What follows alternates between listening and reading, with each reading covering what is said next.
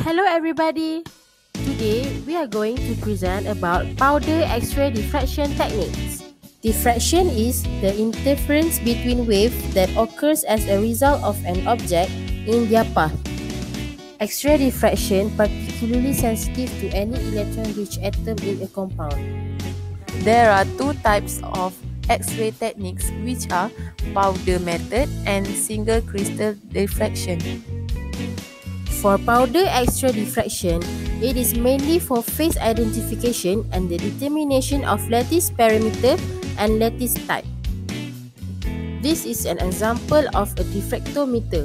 Diffractometer consists of three main components, which are X-ray source, X-ray detector, and sample holder.